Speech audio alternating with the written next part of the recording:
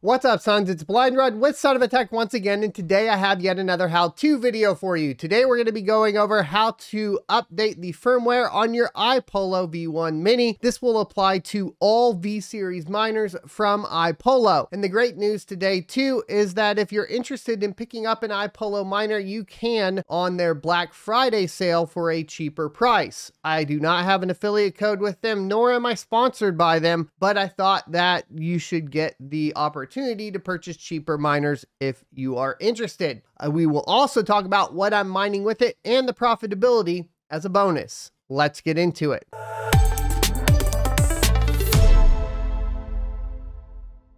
Welcome back, everyone. So first things first, let's go ahead and get you started with updating your firmware. First things is you're going to need to head on over to your actual miner page and log in. The default login is root and root. And to find the IP of your iPollo, if you forgot it, you can utilize an application called Advanced IP Scanner, and it is a free download. You can put in your IP addresses, click scan, and then you can see here we've found the iPollo website. You can click the down arrow and then double click the HTTP link, and it will bring you to the page for the iPollo. Once you're logged in, you can check your firmware version at the top left, and you can see here we are version 0.124.145. To verify that you're on the latest firmware update, you can go over to the iPollo website at iPollo.com, click down on the support, click down on the firmware download, and then click the V-Series firmware for this particular unit.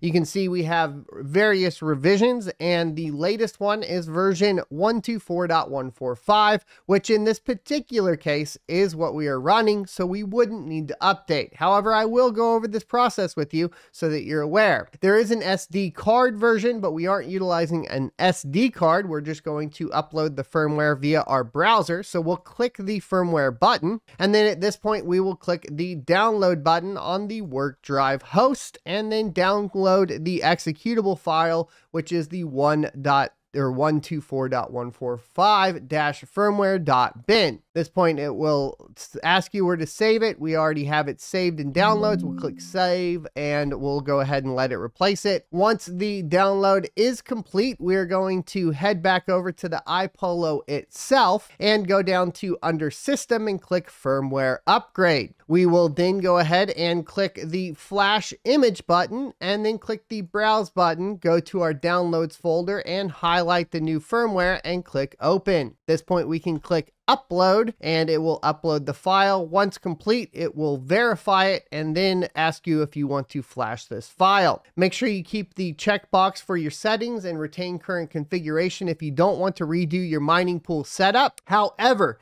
it doesn't maintain your password and login information. So if you have changed the password and you flash it, it will go back to the default login. At least in my case, that's what it did, which was root and root for the default in case you forgot. So you'll have to update your password again after flashing the firmware. At this point, you can go ahead and click the continue button, and then it will give you a notice that it is saying flashing. The system is flashing now. Do not power off the device. Wait a few minutes until you try to reconnect. It might be necessary to renew the address of your computer to reach the device again, depending on your settings. Now, to do this, of course, you can open a command prompt and you can do an ipconfig/release. And then you can do an ipconfig/renew, and that will go ahead and refresh the IP on your system. I did not have to do this, but just in case you have that issue, you can do it there. Now, in a lot of cases, when you flash firmware,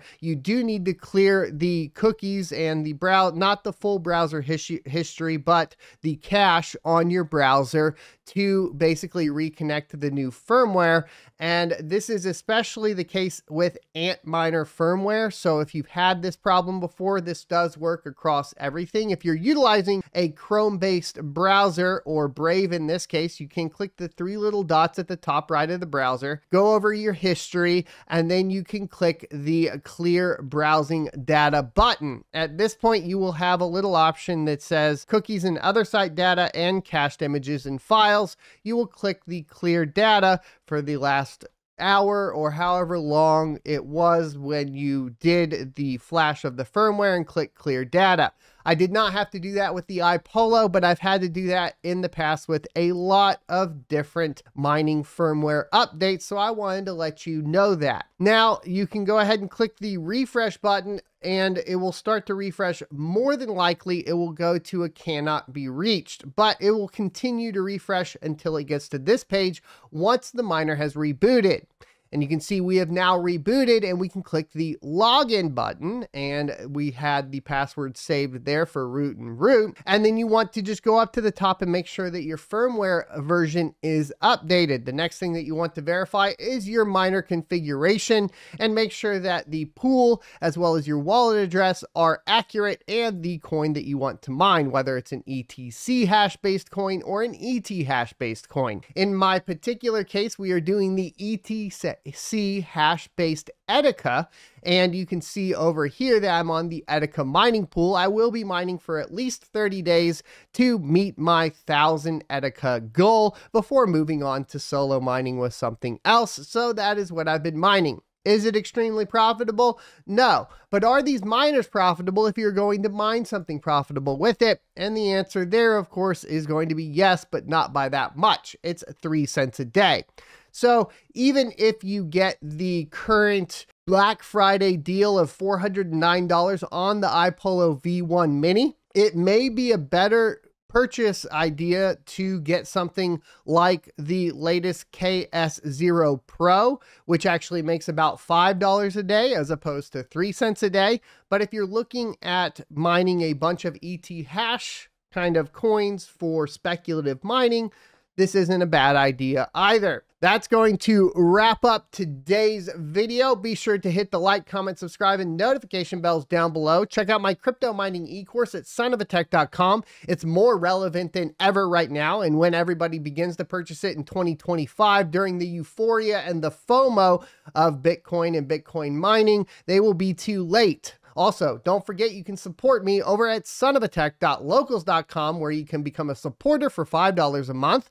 And in return, I will provide my moves on what I'm speculative mining, etc., before I provide them to the rest of the community. Thanks for watching, and I will see you next Tuesday.